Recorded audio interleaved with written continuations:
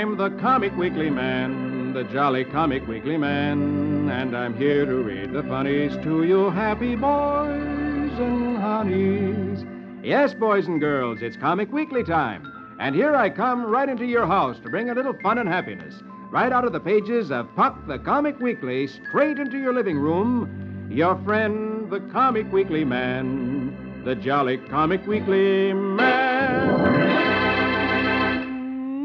Hello, hello, hello. Hello, hello, hello.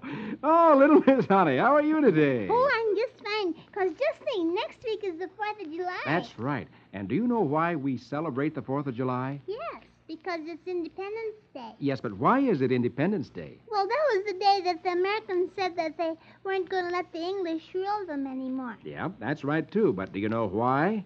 Well, I think it was because the English king was very unfair to the Americans, sort of like a tyrant. That's right.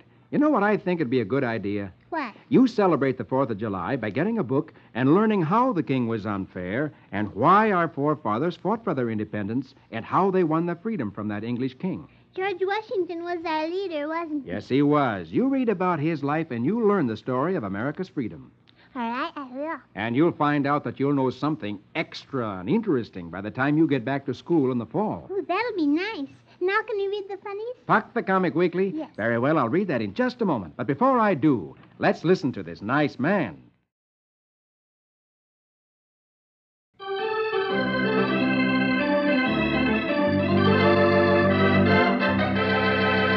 Here we go with Puck the Comic Weekly. And on the first page, under Bringing Up Father, Beetle Bailey. Magic words for the music, please. Very well, my lady.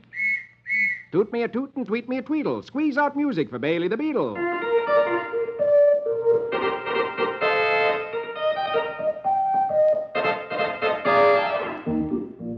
Today, Beetle and one of his pals at the Army base have made themselves some lemonade.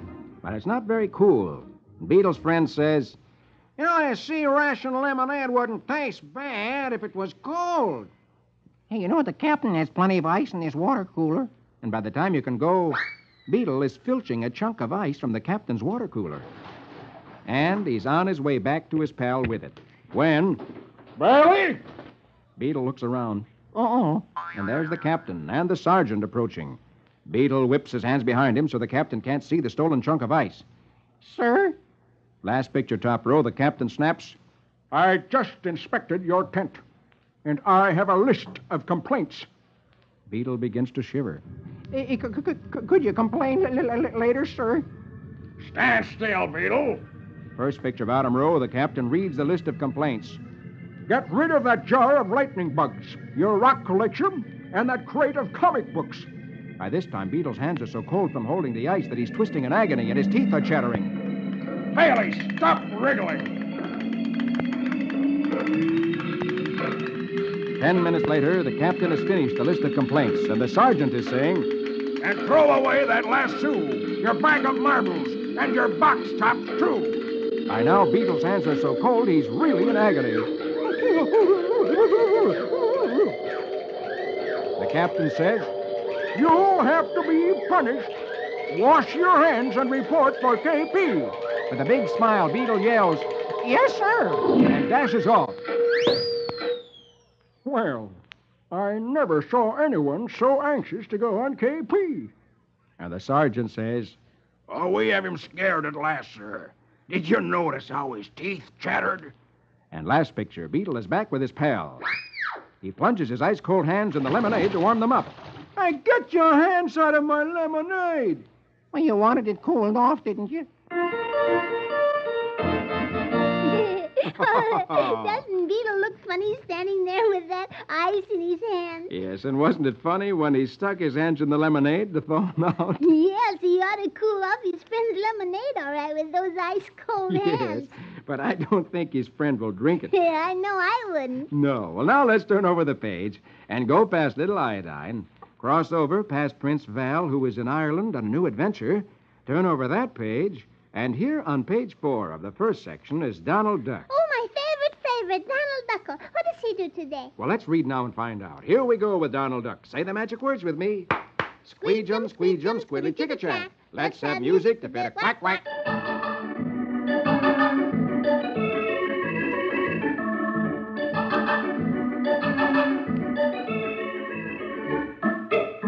Today, Donald's nephew, Huey, dashes into the living room. Hey, fellas, he's at it again. Dewey exclaims, Oh, no, honest? Yeah, he's out in the garage, mixing it right now. whereupon Louie says, Okay, man, you know your jobs. In fourth picture top row, the boys are setting up a cot. Last picture top row, they set it up in the corner of the living room. First picture bottom row, Louie brings in a lamp and books. And in comes Huey with sandwiches, and Dewey with a thermos of coffee. And then the boys leave the house, as Donald comes in carrying a gallon of varnish and a paintbrush. Hi, Uncle Donald. Hiya, boys. And Donald sets to work varnishing the floor. 3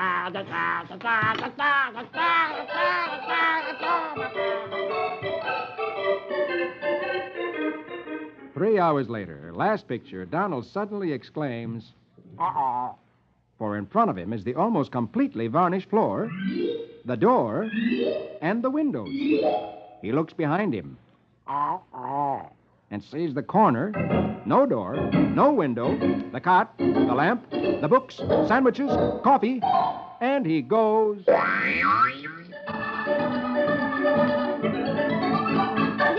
Oh, isn't that funny? The boys remember that the last time Donald varnished the floor, he varnished himself into a corner. Yes, and then he couldn't get out because the varnish was still wet, and he had to sit in the corner and wait until it dried. And so the boys wanted to make Donald comfortable until the varnish dried. Yes, they're pretty clever little chaps. Yes, they're pretty clever little chaps. Well, now let's see what Roy Rogers is up to, shall we? Oh, yes, because he's really having trouble. All right, very well. Let's go across page 5, turn over that page, go across page 6, and there on page 7 is Roy Rogers. And you remember, some crooks have robbed the railroad payroll, and the trail led straight to the carnival owned by Roy's friend. And Roy had searched the tent of a man named Mike Coe, who works in the carnival, and he found the empty payroll box. And Roy told Cole he'd better talk and tell who else was in the gang, or he'd be put in jail. And at that moment, the other two crooks, Ham and Smiley, were listening outside the tent, and they heard Mike Coe say he'd tell Roy everything. I wonder what they will do. Well, let's read and find out. Here we go with Roy Rogers, King of the Cowboys.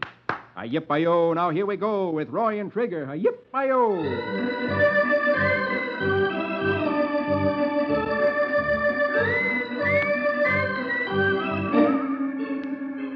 On a little hill above Mike Coe's tent stands the tiger cage. The outlaws head for it. Ham, the leader of the two, pulls the blocks out from under the wheels. All right. Unlock the cage, Smiley. Okay, Ham. It's open. All right, now get behind the cage and give it a push. It'll roll down on that tent, and Roger's goose will be cooked. All right, push. There it goes.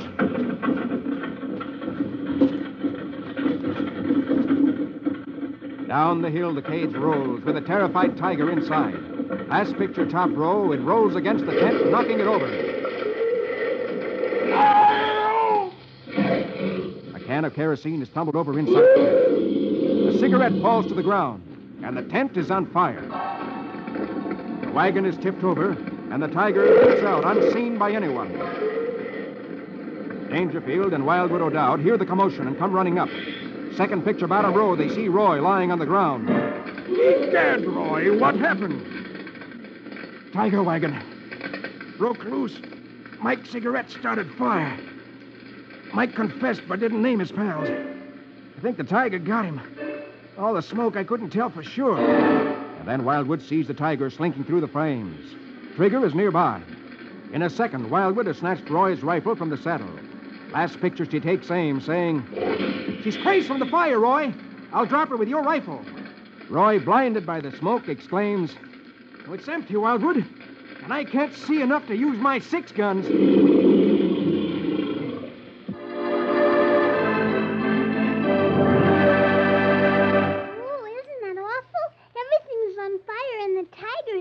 And there's Roy blinded by the smoke, and he can't see to use his gun. And Wildwood with an empty rifle in her hands. Oh, what'll happen? The tiger's walking straight at Troy. Well, we'll have to wait until next week to find that out. But now let's turn over the page. And look, here on the last page of the first section is Flash Gordon. Oh, yes, Flash. And you remember that he just began a new expedition to investigate a new planet. Yes, a planet named Titan. Titan's a word meaning huge, big, gigantic. Also very large. Yes. And I'll bet you they've named it that because remember when Flash landed on Titan, he killed an ant that was as big as a lobster. And lobster is the size of a small cat. That's right, and that's a mighty big ant. Yes. I wonder what else they'll find on Titan. Well, let's read now and find out. Here we go with Flash Gordon. Rig-a-dig-a-doon-doon, Saskimatash. Let's have music for Heroic Flash.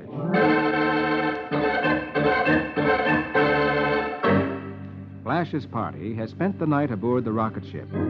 The morning of their first day, at sunup, they are all packed and ready to explore the planet. The first man in the door says, "Well, let's see what sunrise on Titan looks like." And then he stops in the door in amazement, for outside of the door of their ship stands grass as tall as a man. Hey, what's going on here? Is this the same place we landed yesterday? Last picture, top row. As they make their way through the tall grass, one of the men says, "This grass wasn't the same yesterday. It's taller. Must have shot up overnight." Flash turns to the pilot. "Well, you're the only man who's been here before, Midas. What's up?" First picture, bottom row. Midas answers, "Well, when I last landed here, I only stayed for about an hour. I didn't see much. But I did see traces and signs of strange things. I saw enough to know that everything is big here. Bigger than on Earth." He pauses to light a match. Throws the empty matchbook to the ground. As they continue on their way, he says, "You know, I saw enough to know that there are humans here. Big humans." Last picture, as Flash's party moves along the trail into the distance, the discarded matchbook is picked up with curiosity by a hand that reaches out from the underbrush. A frighteningly large hand. The hand of a giant. Ooh,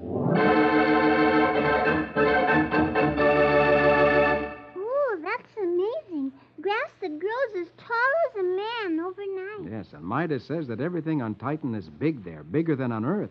The hand of that giant looks almost as big as the whole human being. So it does. I wonder how big the people on Titan are. Well, maybe we'll find that out next week. But now let's turn to the second section of the Comic Weekly. Yes, and on the first page, there's that funny Dagwood. I wonder what happens to him today. Well, we'll find out in just a moment. But first, here's that nice man again with something interesting to say.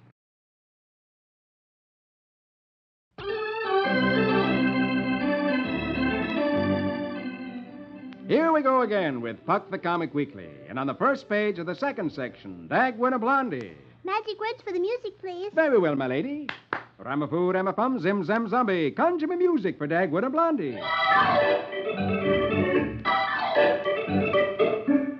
One of the water pipes in the Bumstead house has sprung a leak. Blondie asked Dagwood if he shouldn't call a plumber.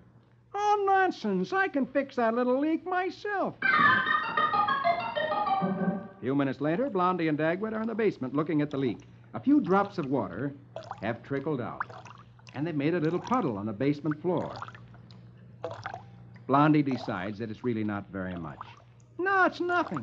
I'll go next door and borrow some of Herb's tools, and I'll have it fixed in a jiffy."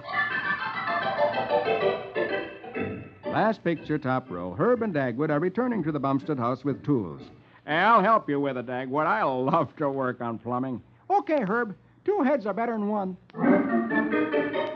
First picture, second row. Herb looks at the teeny-weeny leak in the pipe. We can fix that in a jiffy and save you a plumber's bill." Yeah, but be careful not to soil your nice new slacks, Herb. You take that joint, and I'll take this one. About this time, Mr. McNuff, one of the neighbors, is at the Woodley house asking for Herb. Herb's wife tells him, Oh, Herb is helping Dagwood with some plumbing, Mr. McNuff. Oh, good, good. I'll get a few of my wrenches and help him.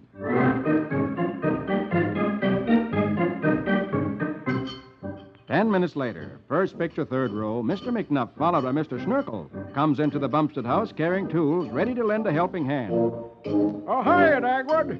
Schnurkel and I come along to help. Oh, thanks, fellas. It's just a little leak. We should have it fixed in no time.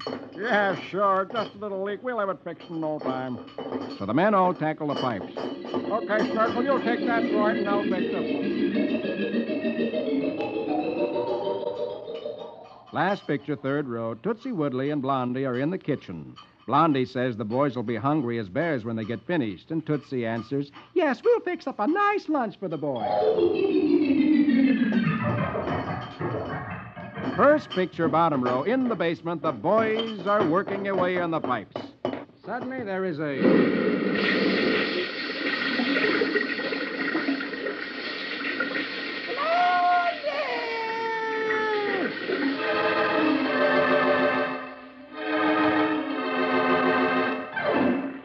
15 minutes later, Blondie is at the cellar door with the plumber. Last picture, they look into the cellar, which is now 3/4 full of water. And they see Dagworth, Herb Woodley, McNuff, and Snurkle swimming for their lives. And the plumber shakes his head and groans, "Oh, why is it all husbands think they're plumbers?" Well, don't stand there. Throw us water wings. Wasn't that funny? Yeah. All those men and all those tools, and all there was to fix was a teeny-weeny drip. And look what happened. Yes, they broke the pipes and flooded the cellar, and the water poured out so fast they didn't have a chance to find the stairs to get out. That plumber's going to have some job to fix the pipes now because they're all underwater. Yep, that'll be quite an expensive repair job. Yep, that'll be quite an expensive repair job. Well, now let's turn over the page and see what we find. Oh, here's Brer Rabbit. Oh, yes, right under the Lone Ranger. Read that, please. I just love Brer Rabbit. Very well, here we go with Uncle Remus and his tales of Brer Rabbit. Say the magic words with me. Hippity-hoppity, make it a habit to give us music for old Brer Rabbit.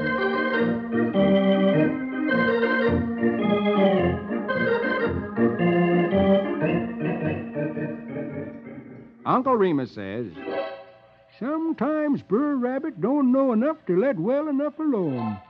Today, Brer Rabbit enters Dr. Crane's office. Oh, Dr. Crane, I want you to inoculate me against Brer Fox. What's that? You mean vaccinate you with a foxpox syrup? Yeah. Inoculate me with the Foxpox vaccination. All right, Brer Rabbit, roll up your pants leg.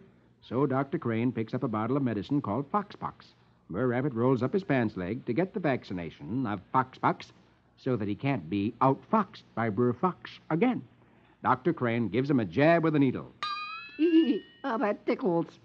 You mean it don't hurt? No, it just tickles. Dr. Crane pulls out the needle. There. Now, if Brer Fox bites you, he'll get the lockjaw.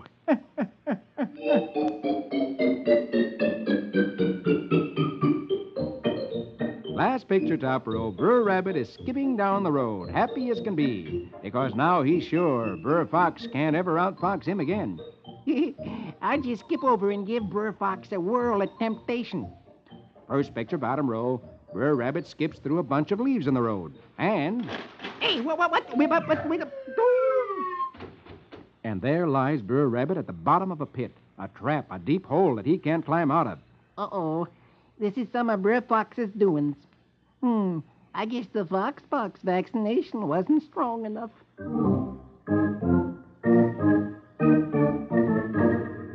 Not too much later, Dr. Crane comes flying along. He sees the hole in the ground and hears Brer Rabbit yelling, Help! Help, Dr. Crane! Help! Dr. Crane exclaims, Uh-oh. Looks like Brer Rabbit's vaccination didn't take. Dr. Crane lands beside the deep hole, lowers his umbrella. Brer Rabbit takes hold, and Doc Crane pulls Brer Rabbit out. Thank you, Dr. Crane. Well, you was lucky, Brer Rabbit, that I was a-flying by. Yes, sir. And we has got to change the scheme. Well, how so? Last picture, Brer Rabbit exclaims, Doc, we's got the inoculation backwards. You is got to vaccinate Brer Fox with the rabbit pox. and Uncle Remus says, Ounce of prevention ain't always enough. Oh,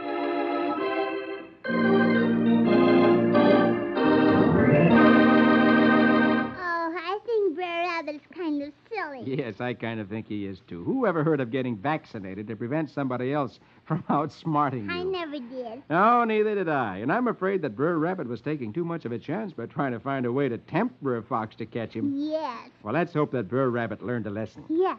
Now let's turn over the page. Oh, and look, here's Walt Disney's new story, The Sword and the Rose. Oh, and it's a wonderful story because it's in the early days of England when Henry was the king. Yes, it was the year 1514 at the court of the king. It was a gay day. Wrestling matches were being held. And the king asked a handsome man named Charles Brandon to wrestle the Duke, and Charles Brandon won. And I'm glad because he's brave and daring and handsome. And then the king appointed Charles Brandon captain of his guard. I wonder what'll happen next. I hope something nice because he's handsome and brave and daring. Well, let's read now and find out. Here we go with Walt Disney's story, The Sword and the Rose. It's merry, merry England when knighthood was in flower. Music to bewitch our story hour.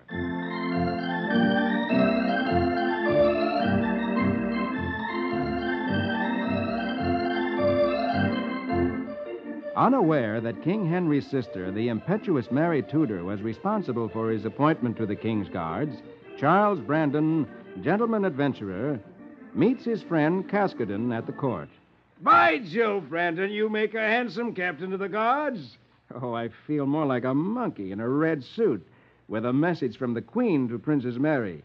Be wary, my lad, lest you lose your heart to my Lady Mary. Oh, we guardsmen know better than to look above us. A virtual stranger to Windsor Castle, the new guardsman finally finds a group of ladies in a lower garden. The ladies see him approaching. They exclaim in amazement at the handsome figure that Brandon cuts. First picture, bottom row, he asks, "Oh, ladies, have I the honor to find the Princess Mary among you?"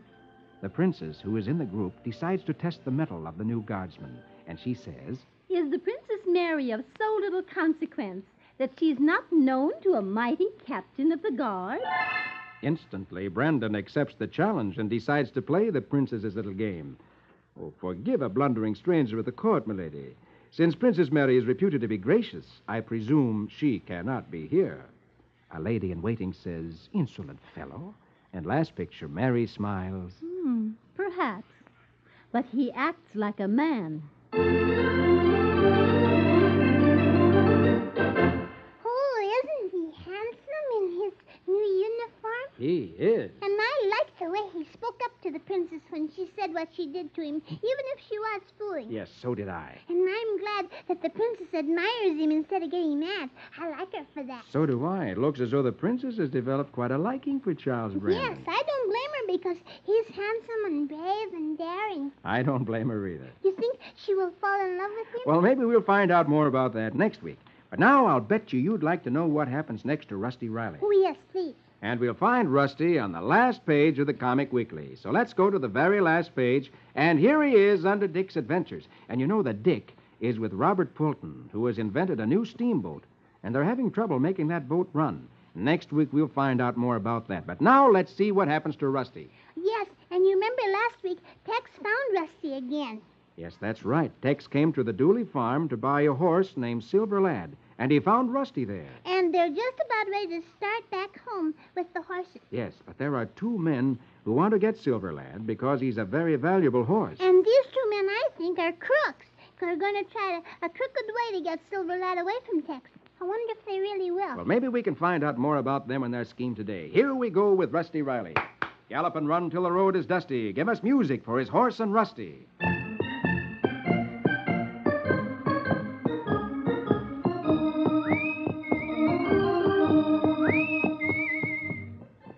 Mr. Clinton, the detective who found Silver Lad for Mr. Miles, has given Tex the bill of sale for the horses, and Clinton leaves for home.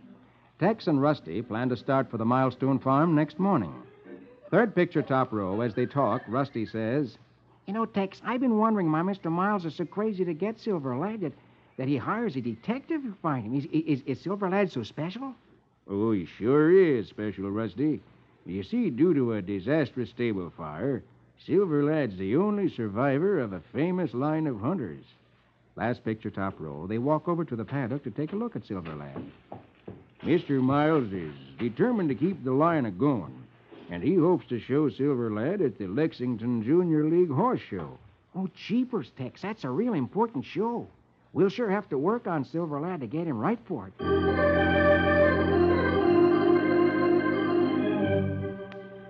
Meanwhile, first picture bottom row, at a breeding farm of Velvet Cane near Lexington, Kentucky. Velvet Cane is holding a meeting with two of his men in his office. Now listen, Scrub, I don't want Quentin Miles to get Silver Lad to Milestone Farm for a while. And it's going to be up to you two boys to see to it that he doesn't. Well, I don't get it, Val. What's the gimmick? I'm not in the game of raising horses for a hobby. That big shot from South America is ready to give me top price for all my yearling hunters. Well, don't be stupid, Scrub. Silver Lad is from the world's most famous line of hunters. Everybody thinks the line ended in that stable fire. Now, if my customer knew that Milestone Farm was going to raise horses from that line... The man named Scrub, who seems to be Kane's right-hand man, exclaims last picture. Oh, I get it now. In that case, your big shot would call off his deal and wait to buy Milestone horses. Yeah, that's right. And Porky, a tough-looking guy, nods. So you want Scrub and me to snatch the nag, right? Right. And I want that horse hidden, and hidden good, till my deal is settled. Now let's look at this road map. Oh,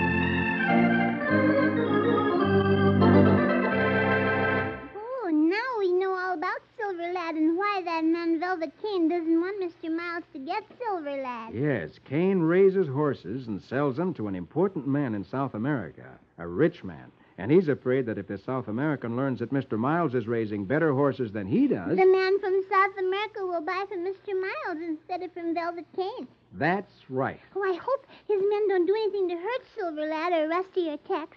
You think they will? Well, we'll have to wait until next week to find that out. Now, that's all the time I have. But before I go, here's that nice fellow with some more interesting information.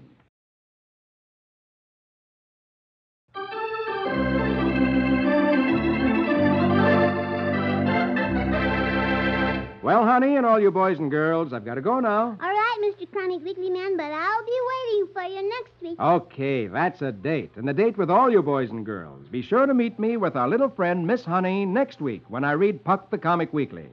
For I'm the Comic Weekly Man, the jolly Comic Weekly Man. I'll be back to read the funnies to you happy boys and honeys. Don't forget, boys and girls, see you all next week. Your friend, the Comic Weekly Man, the jolly Comic Weekly Man.